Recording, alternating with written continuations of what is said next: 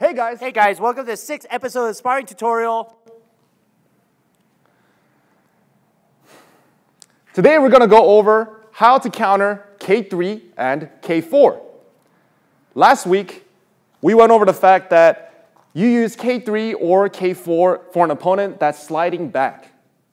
So today, if your opponent thinks you're going to slide back, what do? Don't move back. For an opponent that's using K3 or K4, his targets are in P3 and P4. He's not even looking at P2, P1, or P0. So he really wants you to move back. So if you move back on him, he'll be able to hit you. Only if he's using K3 or K4. So these are your safe zones. This is the danger zone.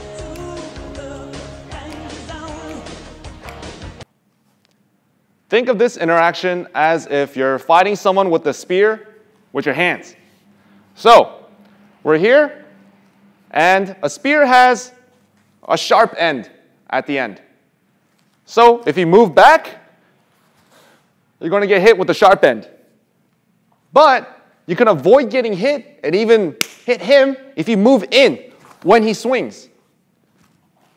So instead of moving back on a K3 or K4, go ahead and move in or use counter without moving back.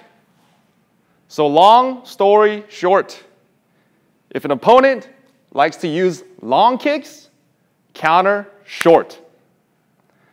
Here are some videos of me just getting blasted when I'm trying to use K3 and K4, and my opponent uses K1 without moving back. Take a look. Can't move back, bro.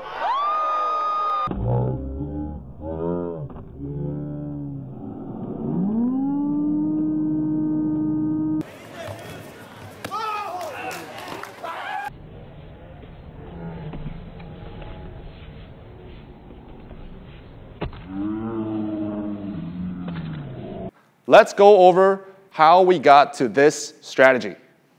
So, in the beginning, your opponent was racing you. Boom. And you adapted to the race by sliding back and using K1. And now he adapted to your slide back by trying to catch me by using K3 or K4 while I'm moving back. And now I'm adapting to his K3 or K4 by countering without moving back. And I'm not saying that all the fights will progress in these steps, but you should be thinking with this type of train of thought and adapting to the situation. You shouldn't be using the same techniques over and over again, unless it's working. Forgot my watch. Rich, do you know what time it is? Oh yeah, it's 12. No, it's homework time!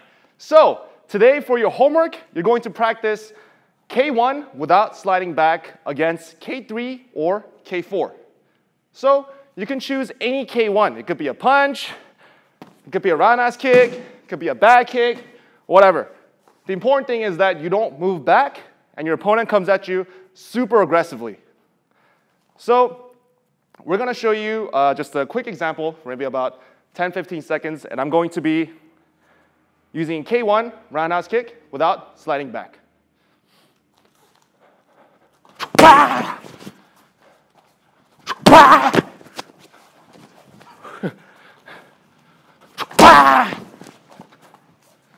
I am sure you have noticed these obnoxious t-shirts with my face on it.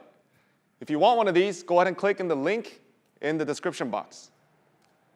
And it's really important that I hear your feedback. So if you have any questions, message me, comment, call me on my phone, send me a page, beeper, note in a bottle and send it in the ocean. I don't care. Ask me questions, because if I don't get your feedback, I can't tell if I'm going too slow or too fast. This way I can cater the tutorials for you. And if you want to go to the next episode, click right over here. And if you haven't subscribed yet, click right over there. And as always, thank you for watching The Yun Show.